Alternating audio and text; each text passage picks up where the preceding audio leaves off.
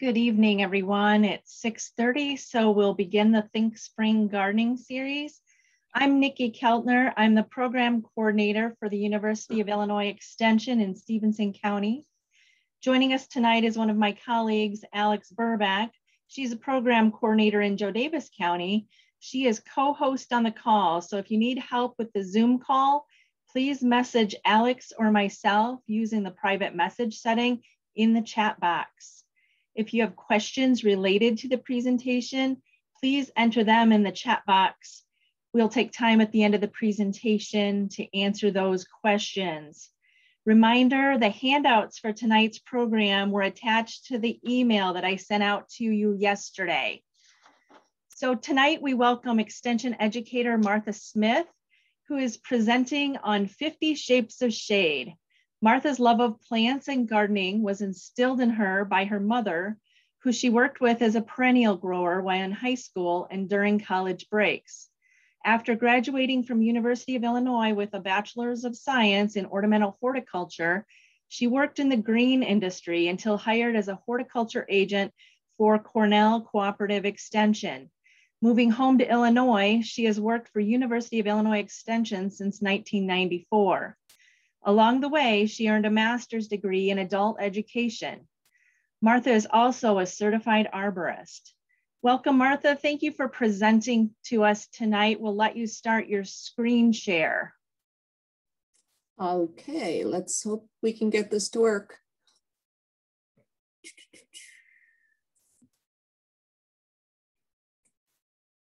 Okay, what do you see? A black screen. Let's go with this and hit share. Now what do you see? Yeah, yep, now we see the right thing, Martha. Thank you. All righty. Well, thank you for having me this evening. It's always nice to talk about plants. It's one of my favorite things to talk about.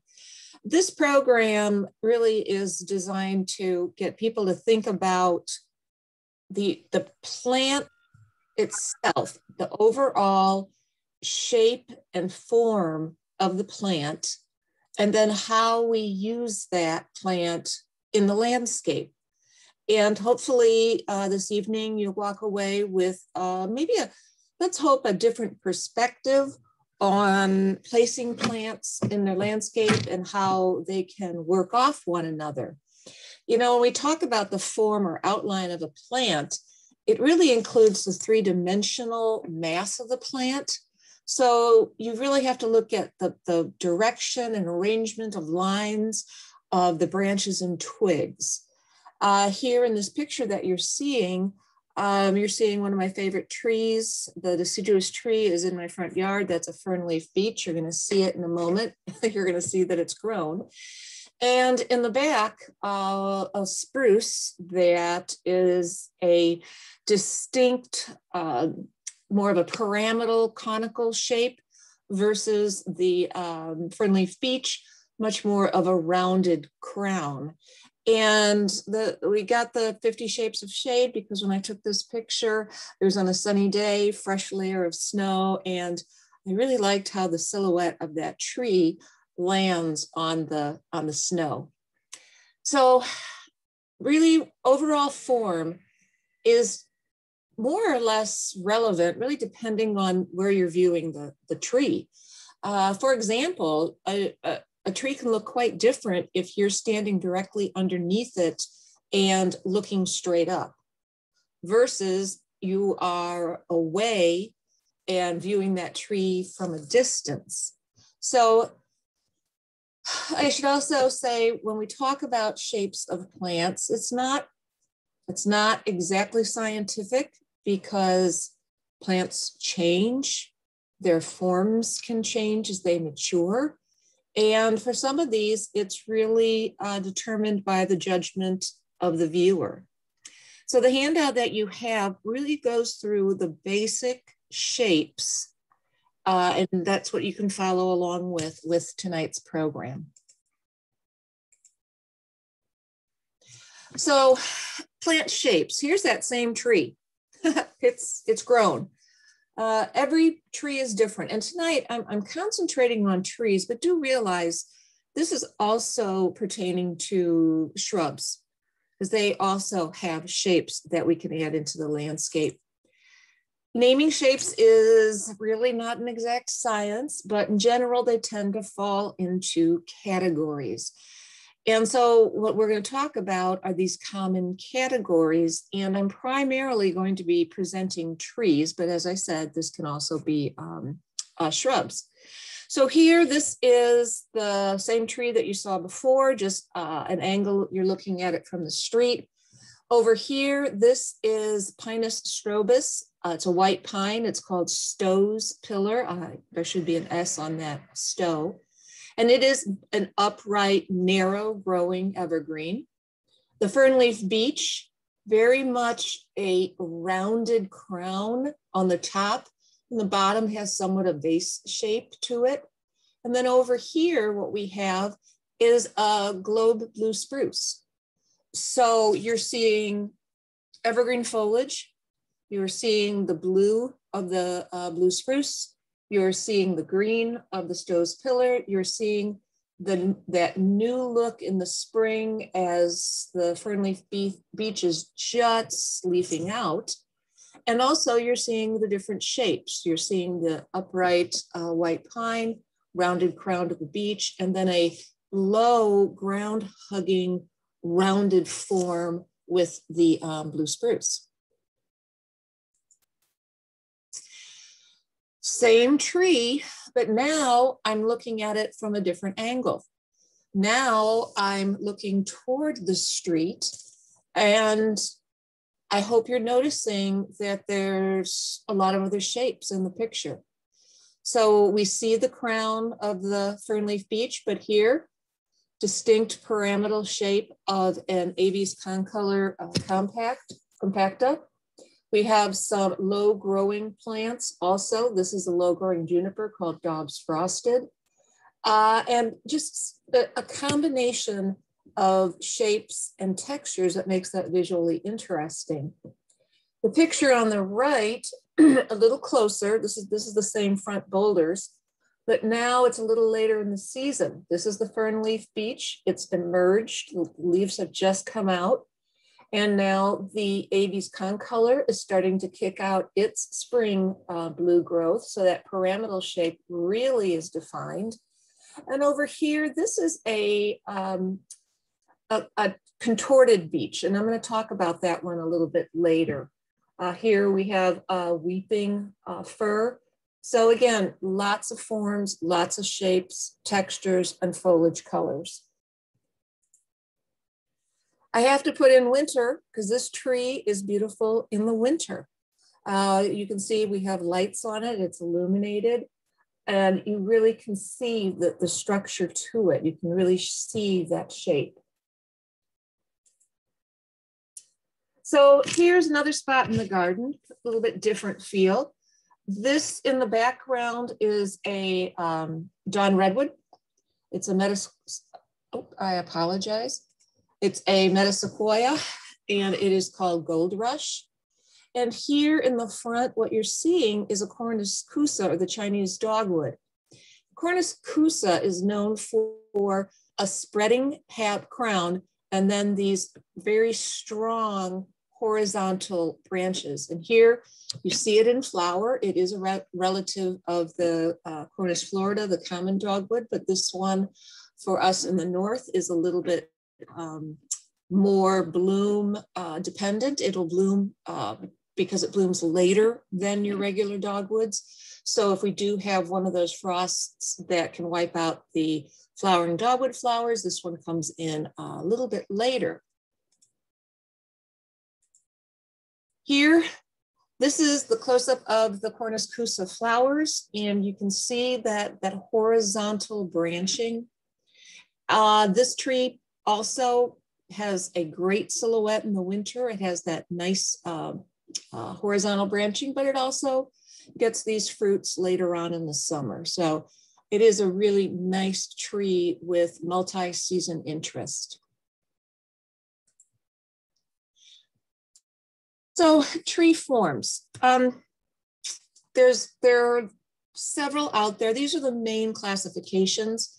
And you can see, you know, some of them are going to be open to your personal interpretation and also the age of that tree. But we're going to talk about each of these: round, spreading, pyramidal, vase, weeping, and I'll give you examples of each. But there is one form that we never want to see. This, okay? This is known as topping of a tree. Now, I know the reasons probably they did this. They probably thought it was the branches were getting heavy. They could fall on the house. They thought the tree was dropping too much litter and leaf, and they found it messy. A tree genetically has an inherent shape that it is predestined to become, okay?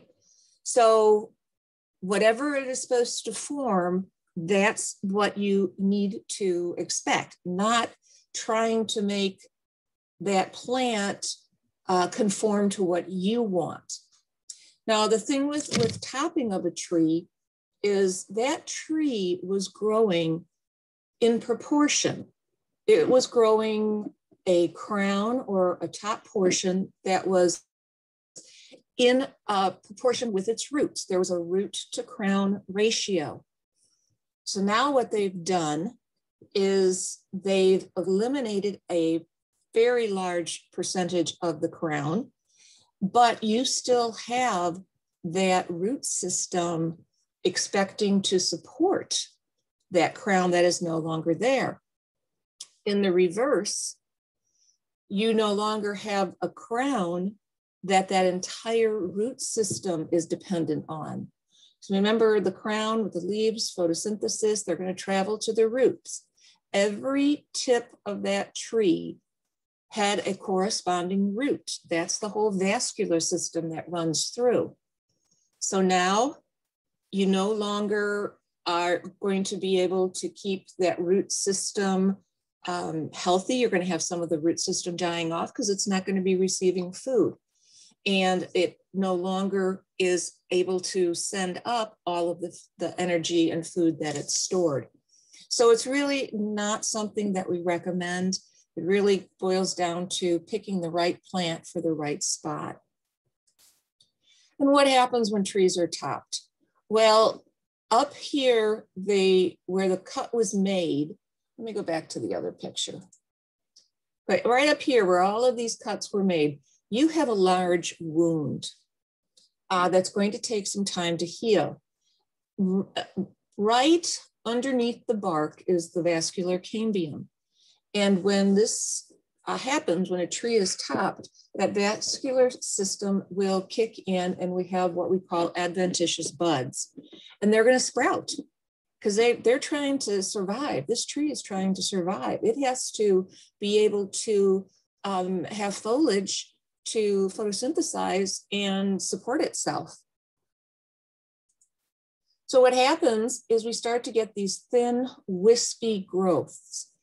You will never get that inherent shape of that plant again. Okay, so whatever that tree was supposed to form into, this is what you're going to end up with. And these are not strong attachments. They're not strong branches. They don't have the limb strength that was removed. So you tend to have weak connections. You can have more wind damage. A lot of these small little sprouts can pop off easily. And on here, this is just showing you, remember, this is the where it was cut. So this was just a large exposed wound. It's going to take time to heal, but in the meantime, it's exposed to weather, rain, elements, and oftentimes this is what we see happening. We start to see a rot. Now over here, the tree was trying to grow.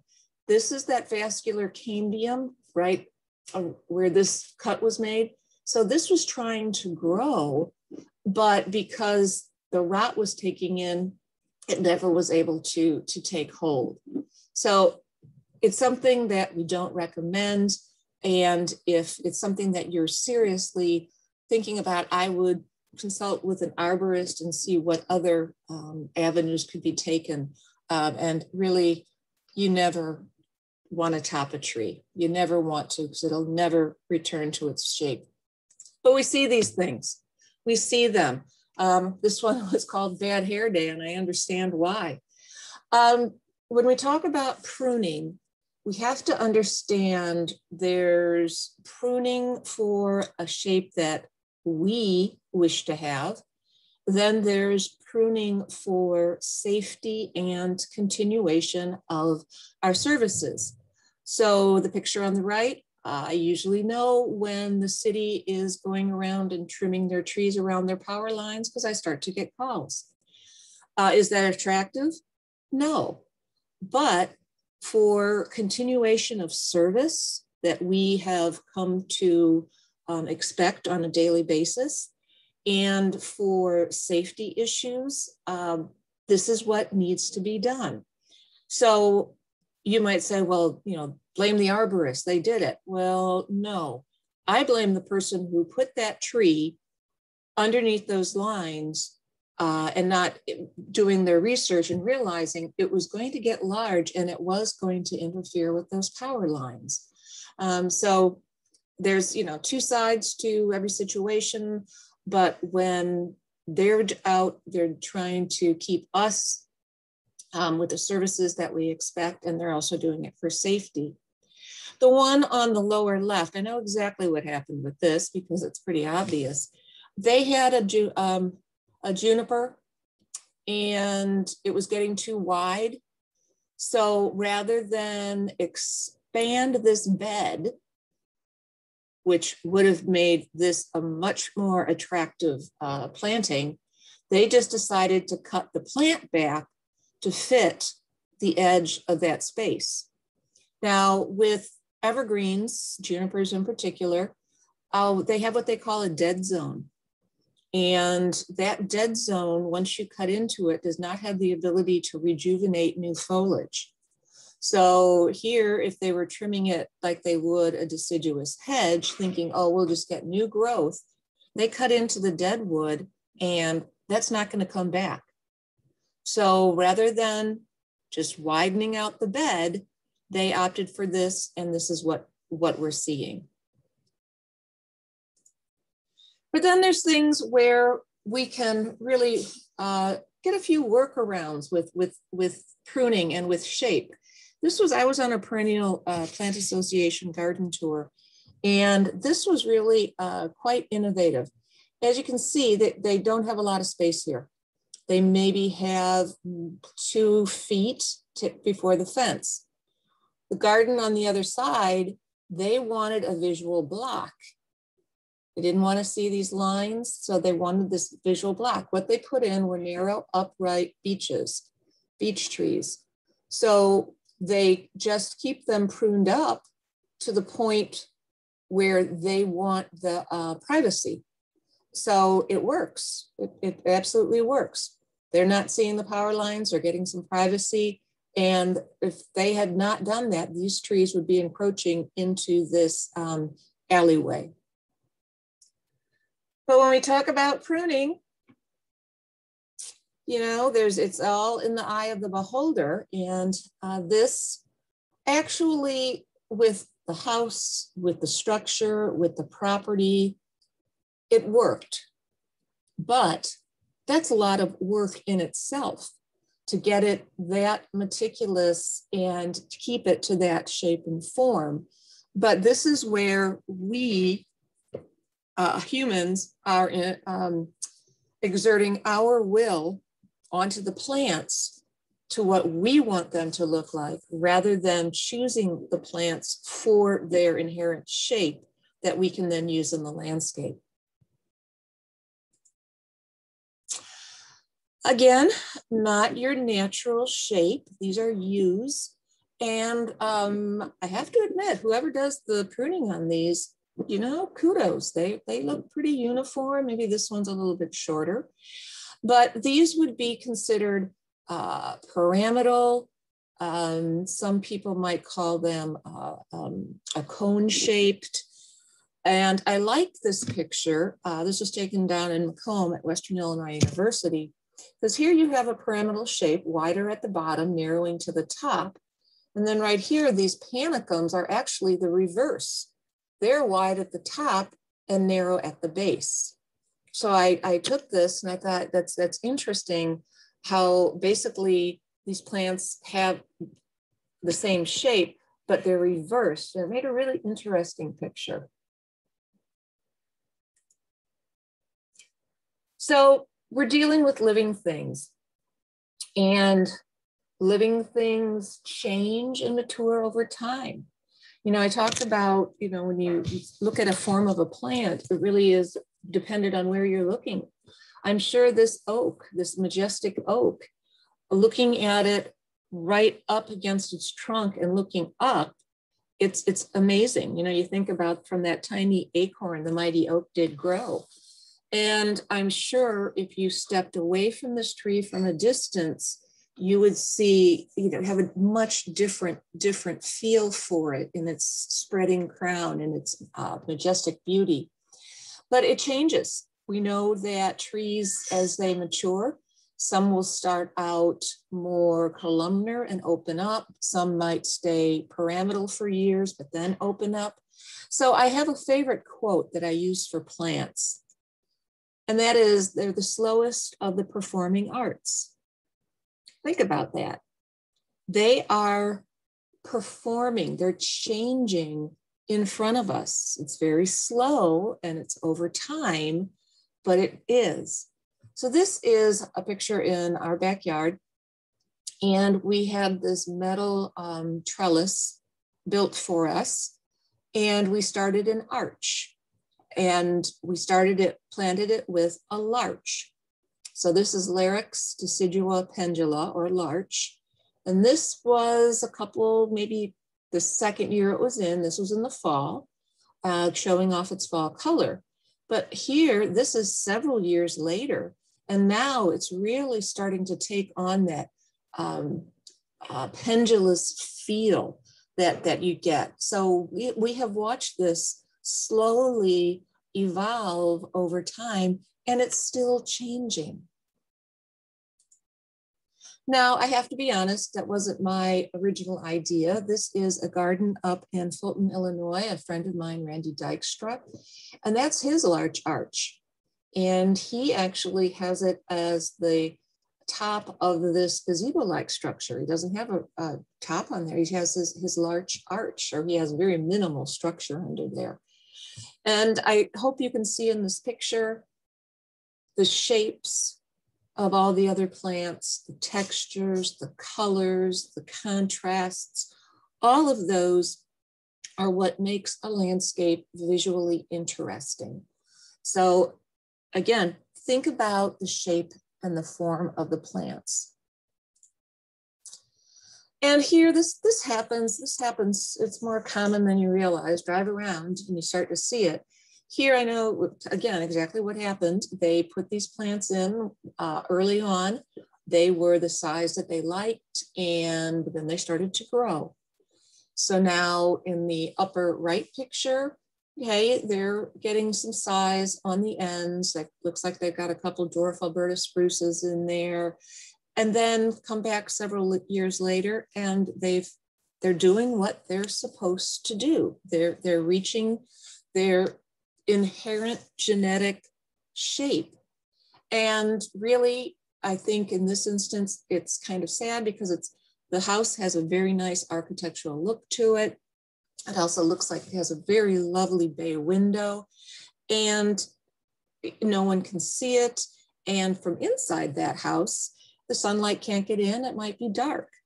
So do your research and try to select plants that will work in the situation that you're going to put them in, and not trying to manipulate them. And yes, some plants in our front landscapes, in our foundation plantings, we can prune them, but over time, they start to get very woody. They start to be more difficult to control. So, you know, a front foundation planting doesn't mean it has to be permanent. I mean, those things, when they get to this size and they're no longer manageable, maybe it's time to think about taking them out and starting with something new. So let's talk a little bit about form. When you're dealing with trees and shrubs, I like it to be the first design quality that I want to consider, because that's going to be what I am going to see. How do I want that to fit in my landscape? Form is the shape of the plant and how it's going to occupy and accent that space. And you don't want to have to depend on pruning to get that shape, because you will be doing that for the life of the tree or life of the shrub, or for as long as you live in that house. And when we talk about plant forms, we very, very generically divide them in trees, shrubs, and ground covers. But as I said, we're going to be talking mainly about trees this evening. So the more extreme the form equals more attention. Now, the picture on the right, those are weeping white spruces, and it is a very impressive planting with those. They are known to grow straight upright with these weeping branches. Their bottom footprint is maybe in the beginning, maybe 2-3 feet across, but then as they grow, they start to form what we call a skirt around them. But the upper portion is going to stay upright and narrow. Picture on the right, again, is that larch, Larix decidua pendula. And here they're just letting it do its thing, letting it form. It looks like they might have thinned out the center, okay? But they're letting those just be, and that's what's drawing your eye. So this is a weeping white spruce that's in my backyard. And I'm a member of the American Conifer Society, and we all joke because every member seems to have this obligatory weeping white spruce, because we all have them. But I put this in because not only is it a focal point for the growing season, it's also beautiful in the wintertime. The seasonalities of plants can draw your eye, and what you're seeing in the lower right is that larch in fall color. So you have this weeping, graceful, soft green in the summer, turns to this russet gold in the fall. They drop their needles, and then in the wintertime, your silhouette is this pendulous shape. So the more extreme, the more attention you're going to get. Nyssa sylvatica, that is a tupelo or a black gum, pyramidal, nice pyramidal shape, very nice tree, native tree. Here you see it in its fall color, and during the summer it's just a nice glossy green, but a very distinct parameter. On the right, you see a beautiful oak silhouette, just phenomenal how that picture was taken. Try to imagine that topped, where they've gone in and for some reason decided they wanted to give it a cut back maybe to here. That tree would never reform into this shape again. Weeping willows. Here, a weeping willow, we see them during the growing season. Again, very graceful, green, pendulous. The fall, they often can take on a golden color. But wow, look at that one after a hoarfrost came in. I mean, that to me is just beautiful. And it has to do with the form of that plant, the direction and line that those branches are taking. So here, which do you notice? They're both relatively rounded crowns, but there's a green ash, and again, I would not recommend a green ash right now. It's just the picture that I'm using. Nice rounded green form. You have a tricolor beech, nice kind of conical rounded form, but with a foliage color. So what do you want in your yard? Maybe a nice soft green like the ash, There's no right or wrong. It's what you like, but just understand that your shapes, your forms also might come in different colors. So this is what your handout is all about. We're going to talk about these, each of these, and I'm going to give you some examples. So there's that fern leaf beech of mine. You can tell I like that tree. Here's that Stowe's pillar. It's right after we first planted it. So it's grown. Rounded, the most common shape, and it should be used most often in the landscape because as far as landscape plant shape goes, it's the white color of the plant world. It's the neutral color that goes with everything. So the rounded shape blends itself very easily with other plants. Can provide ample shade because the crown will widen out. And rounded closes the space, especially when you allow them to be branched completely to the ground. Now this we don't allow to be branched completely to the ground. We keep it pruned up. In fact, we've pruned it up a little higher now so that we can walk under it. So we probably have the bottom of the tree pruned up to maybe about 8-9 feet, but it gives that grounded feel of connecting that space to the ground. Other forms of round, let's see if I can move this. Okay, that's better. The sugar maple.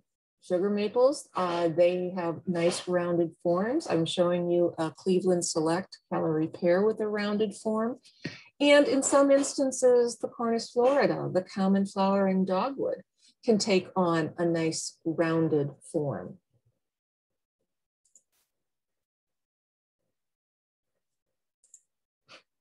Here, another winter picture of an oak that's really showing off its round form. Oval, oval again can be kind of up to the eye of the beholder, but it's usually upright with a single leader going up the center that branch out into this oval shape. Here I'm showing you a Crimson King Norway maple. And on the bottom, I'm just showing you some pyramidal Bradford pears. What's nice about oval shapes, or when we get into the pyramidals, is that they narrow out up at the top. So if you did have power lines and you were planting this, you could space this so that as the crown grew, it wouldn't grow directly into the power lines, it would grow along the side of them. It's more of an upright accent than round because it has that that point shape to it. And it's, like I said, it's good when you have reduced space overhead. Then you have oval evergreens. This one definitely probably more of like, you might call it a bullet shape, but just look how tall that tree is. Those are grown men walking down at the base of it. And that's its shape. This plant behind though, definitely takes on more of that pyramidal shape. So again, different shapes and how they work against each other. Pinus sumbra is a Swiss stone pine, and it naturally grows in the oval shape. Just natural. I have several in my landscape, and this is what they do. It's their inherent shape, and they grow very uniformly. Now, there's two terms that we have in the landscape in our jargon, and that's columnar and fastigiate. And in my opinion, that these terms have been jumbled in the trade. A columnar or fastigiate tree has high visual weight. It's going to be an upright, narrow growing tree. It's going to draw your eye upward. In the landscape, these strong verticals tend to dominate because they just point to the sky. They can block views, especially when you have minimal bottom space. Remember I showed you that first slide where they were up against that alleyway? Well, these have a smaller footprint, so they're not going to take up that much space. Now, with a columnar, it has a central leader, and then it has these short laterals that come up, often in a sweeping pattern like you see up here. This is actually a sweet gum, and this is slender silhouette. And here you can see they do dominate, and they're doing their job. In this picture on the left, very much framing the entrance to that home, very much accenting the width of this house. I like that. On the right, they are definitely drawing your attention to the stained glass on the side of this building, framing it. And you know, you can have different designers look at different things, and you know, we're all gonna, you know, pick it apart. I like this look. I just wonder what they have over here. I would like to see something a little bit more grounding over there, just so that your eye kind of follows the line of the plants.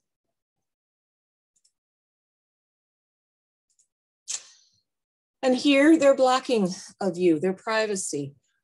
These could be Schmargards, or they might, I'm not exactly sure because I didn't take this picture, but they are arborvitae. They are upright columnar, and the bottom of those probably are taking up a footprint of maybe about 5 feet wide with maturity. So rather than having a standard arborvitae that can get 15 feet wide, here you have a smaller footprint. You need to plant them closer together for the optimum privacy.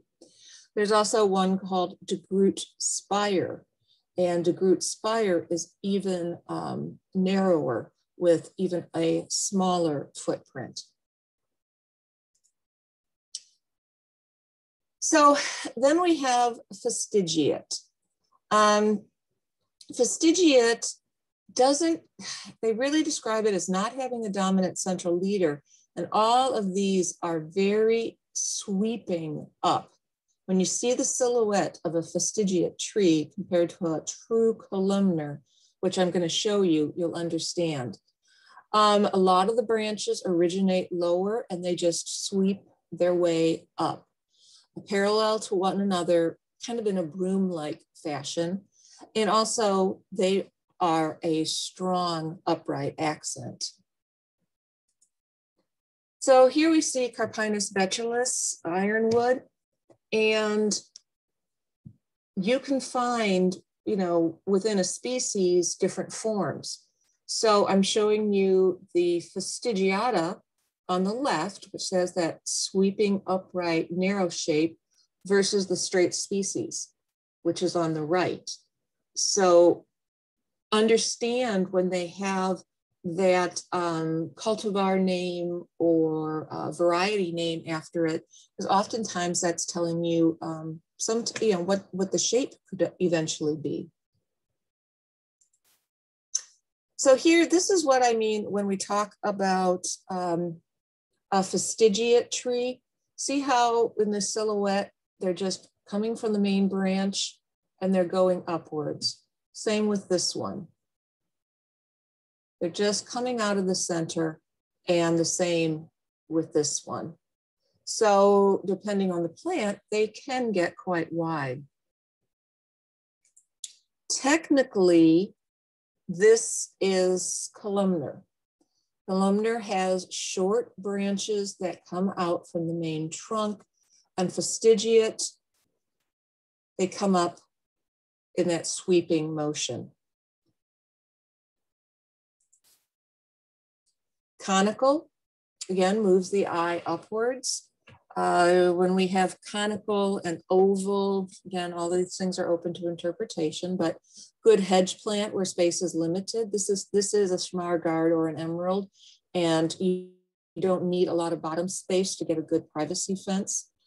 But I'm going to talk a little bit about when you have lots of upright points, okay? Just be leery of a lot of upright points. It tends to draw the eye away from what you want people to appreciate, and that's your landscape. So you have to have some things that are going to bring the eye down. Pyramidal, another striking accent, very common, and I kind of put them in the neutral shape with the rounded. They're wider at the bottom with a main center trunk and horizontal branches. Here, this I believe is a pin oak. And you really need to give them space because the base is going to get wider than the top. And you want to be able to appreciate that shape. That's what this plant is known for. Okay, when we think pyramidal, we think Christmas tree shape. And here we have some pyramidal spruces. This one has a little bit of ascending branch tips. This one doesn't, but they're still in that pyramidal shape. We have a Colorado blue spruce right here.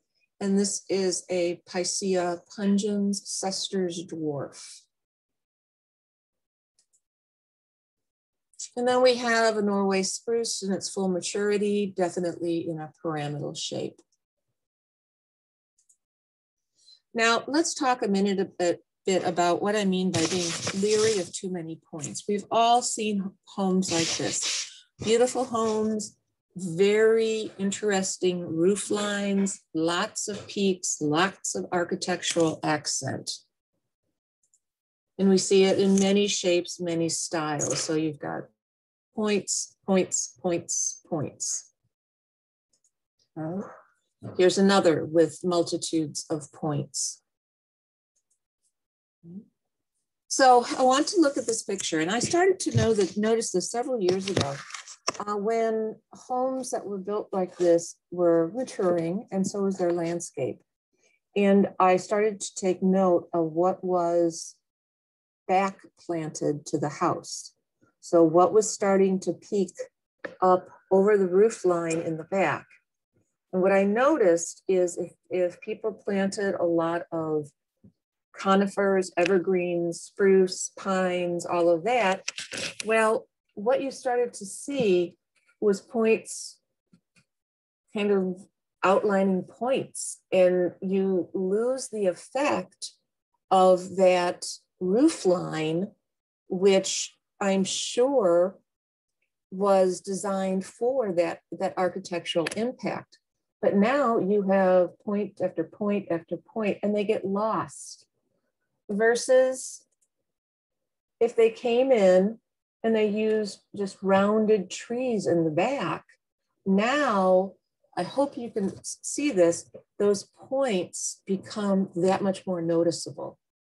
Okay? They really stand out versus competing with the other points. So this tree, this house, you can see in the back, that's what's starting to happen. You're starting to get that rounded form, and it's really going to back frame that house nicely as it matures. Now this is up at Hidden Lakes in Michigan. This is a display garden. This was a garden donated by a friend of mine, Chubb Harper, who's passed away. And this is a garden designed to show people what conifers can do. So you're seeing lots of shapes. We have pyramidals, we have low rounded, we have some ground covers.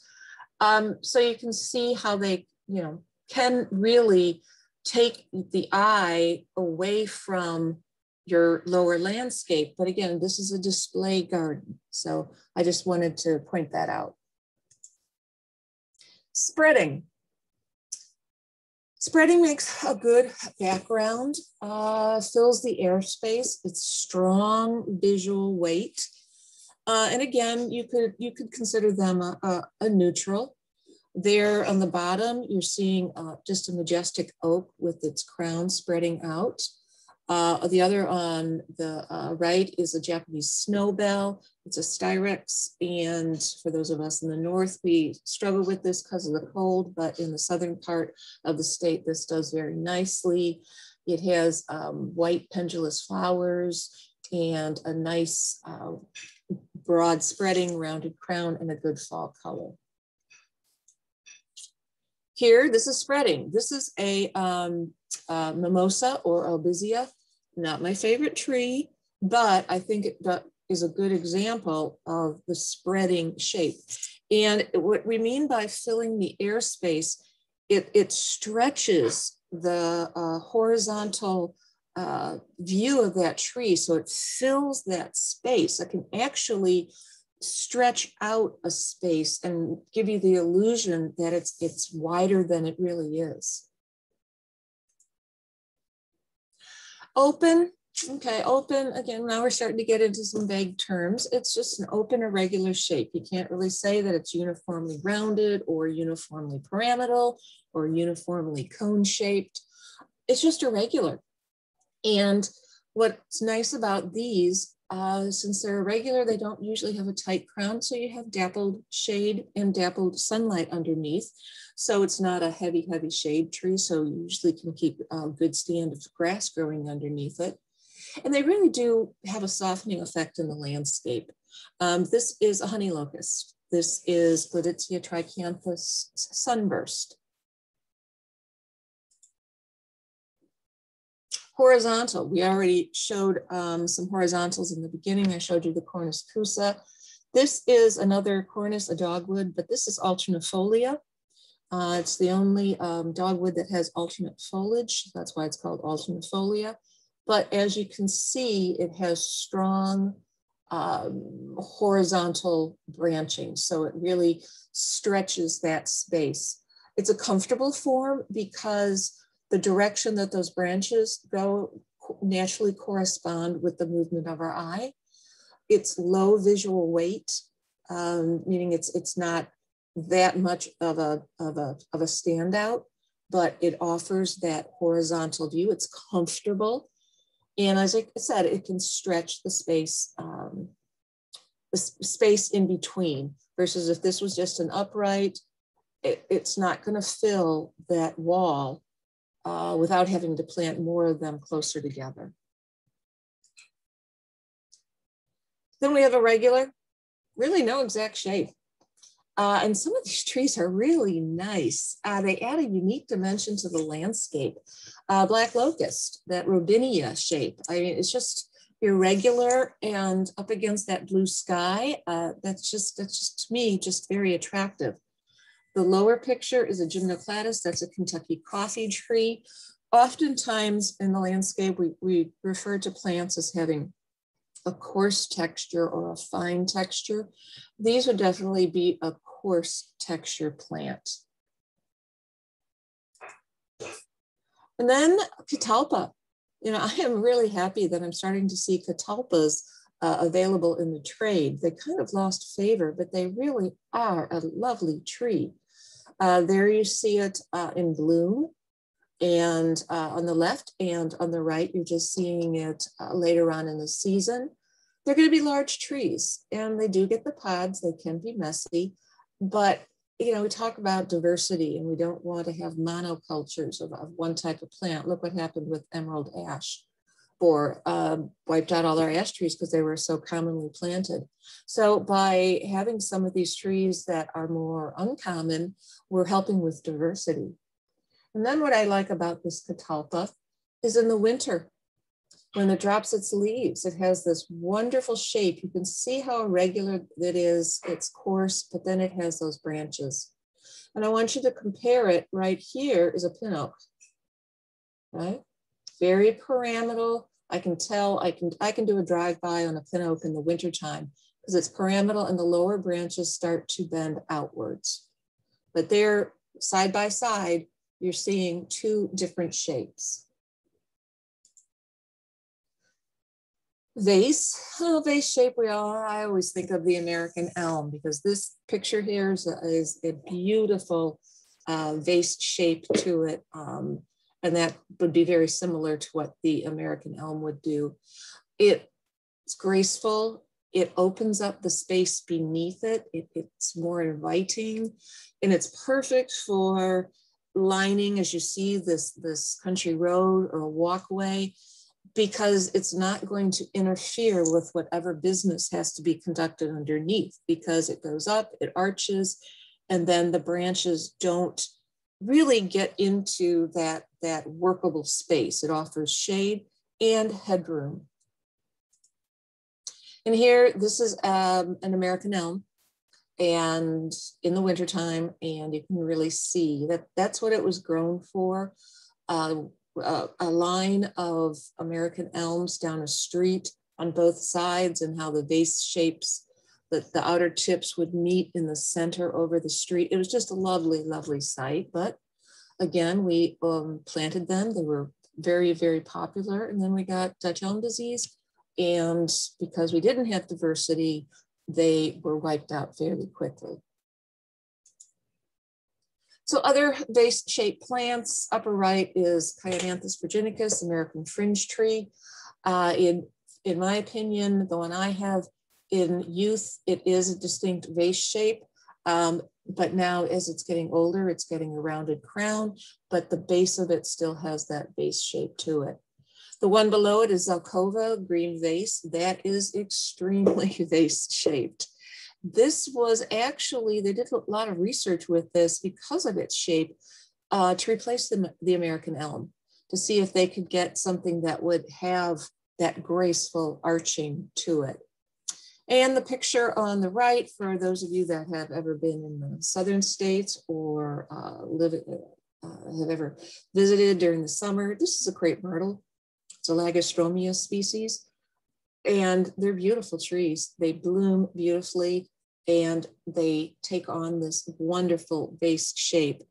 Now, for those of us in Northern Illinois, crepe myrtles are not winter hardy, but there are some shrubs that we can plant, and they burn down in the winter because of the cold, but the roots stay alive, and they'll come back as a blooming shrub.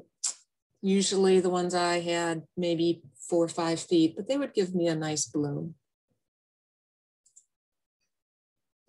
Weeping, boy, weeping, those flexible long branches that hang down, may touch the ground. They're often irregular shaped. This is a weeping beech, and I took this picture in Bruges, Holland, along one of the canals.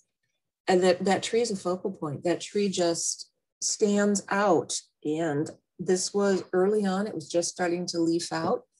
And I'm sure it was just as beautiful and as graceful when it was in full leaf. It's not a good street tree because if it weeps to the ground, you're going to have pedestrian interference, you know, cars going through, you would have to limb it up. You could still have it, you wouldn't have that full effect of the weeping all the way to the ground. And again, this pulls your eye down. It doesn't have that point that leads your eye, but as you see it, your eye is drawn down. So some other weeping habits, there's that larynx on the left, and it is grafted on probably about a 5-foot standard so that it starts weeping at about 5 feet. This is Siberian pea shrub, Carragena arborescens walker. Very cold tolerant and definitely a weeping shape. We see a lot of weeping flowering cherries and flowering plums. Again, for us up in extreme Northern Illinois, sometimes the blooming can be a little iffy if we have a really cold winter or a cold snap. Now, my favorite shapes, I'm kind of partial to the odd ones. I kind of like the tall, upright, skinny ones. This is that weeping white spruce, Picea glauca pendula, and they can get quite tall. They can get quite tall. Ours probably is now getting close to 20+ feet tall, and it's withstood windstorms, well, winter blizzards. They're pretty strong trees, and it is a nice accent. This is what I mean by the skirt. As it matures, it starts to form what we call a skirt with those lower branches that kind of spread out. Okay, another weird upright. This is green arrow. It's a Chamaecyparis nutensis. Sometimes it's listed as xanthocypress. It's upright, it's skinny, but no two are the same. And they will throw off these odd arms.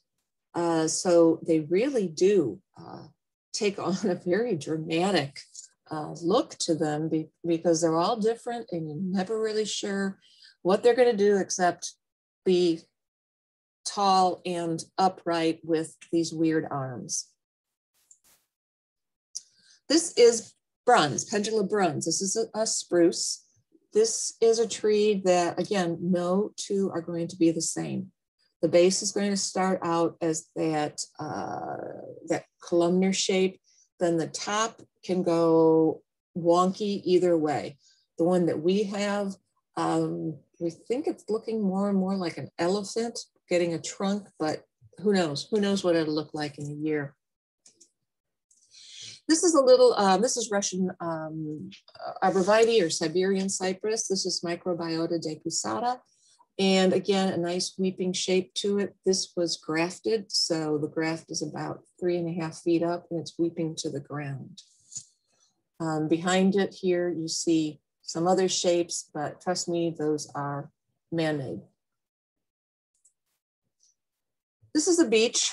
This is a European beech and it's tortuosa. We have several tortuosas on our property. This is the green. And we just let this one go. We just let it decide to do its own thing. It has a very contorted shape to it. And we've cleaned out the center. We've pruned out the center of it. Oh, I apologize. And we have it illuminated. So in the wintertime, when it's just the branches, you see the light coming through it. And it's really very, very eye-catching. Now notice we didn't try to cut the plant back to fit the space. We just said, okay, it's getting wider and we're going to start killing out that grass and just extend the bed. And here, these are also contorted beeches. They're hard to photograph. This one here, as I told you in the one before, we just let it go. What you can do is you can choose the central leader and you can stake it so that that central leader grows to whatever height you desire. Take the stake off and then it's going to start to take on its oddball shape. Here, this is one, again, they pruned out the center of it. And this is the structure that you see in the winter. So here, this is back in our yard. You saw this picture earlier. This is our purple contorted beech. We trained that up to about 15, 16 feet, stopped staking it, and now we're just letting it do its thing. And here it is. It's hard to photograph, but I got this after a light snowfall, and it just accentuates how these branches are coming out and forming its own structure, its own shape. I like Kentucky coffee trees. Yes, they're big, bold trees, but look at that winter silhouette. It's very coarse against that winter sky. Just really, really stunning to have that, especially when you can see that out a window during the winter time. Walnuts, black walnuts, they also have a coarse, interesting winter silhouette. Now, this is, we talked about Fastigia and Columnar. This is technically truly Columnar, where it just gets these thin little spurs that are coming off of it. Here you see one in this landscape. I want one of these. I really want one of these in my landscape. It's a maple and it takes on a beautiful color in the fall. Now, he is not topping that. He is not topping that. What he is doing is he is trying to take some side tips so that he can graft them and see genetically if this trait will carry on. So he's going up high and he's just snipping off some buds, probably come down here next, just snipping off. There's not a lot of growth there, maybe snipping off 1/2 inch to 1 inch, and then grafting it onto different types of desirable rootstock and growing it on. but that's pretty much an extreme of a upright, weird plant in the landscape. We talked a little bit about black locust. There's several in the trade. The one on the left is called Twisty Baby, and it just gets this contorted, twisty shape to it. And the one on the left is called Lace Lady, where it's more of a pendulous, and it takes on this lacy effect. And we didn't really talk a lot about shrubs or bushes, but these are the things that pull our eyes down. I'm showing you some different types of junipers. Mother lode juniper is the yellow on the upper left. And again, that's going to draw your eye down. It's going to hug the ground. Also, it has that yellow color, which will help root your view down to the ground. Andorra junipers, blue star, just showing you that there's different colors, different textures that will help you get that sense of grounding in your landscape. So I'll leave you with this picture. This is our eastern border, and fortunate to have the backdrop of my neighbor's windbreak. This is a small, I apologize again, I keep doing that. This is a small Korean maple that has a nice rounded shape. It probably won't get much bigger than that. We've had that probably for about 20 some years. This is a beech.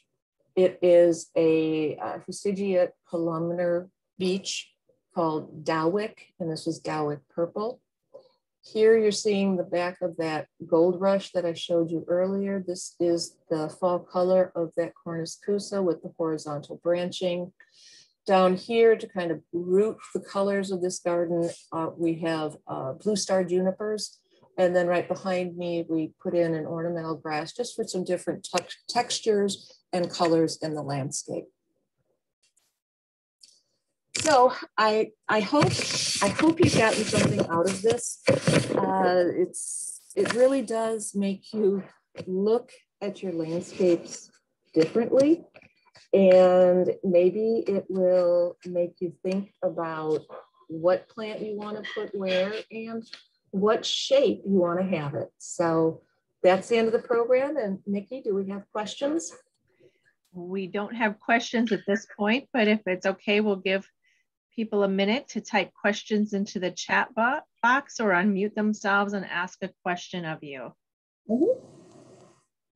Thank you for that great presentation. That's good.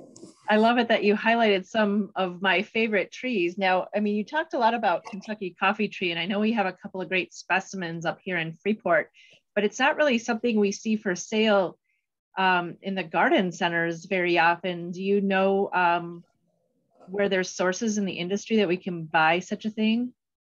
Well, there's sources out there. I mean, you can pretty much get anything through, mail order. We order some of our oddball trees through mail order just because we can't find them, but you're not going to find anything of size.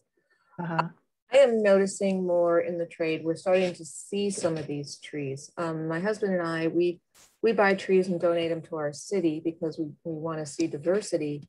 And in the last couple of years, we've picked up a Kentucky coffee tree. We picked up one called Espresso. We picked up a Catalpa.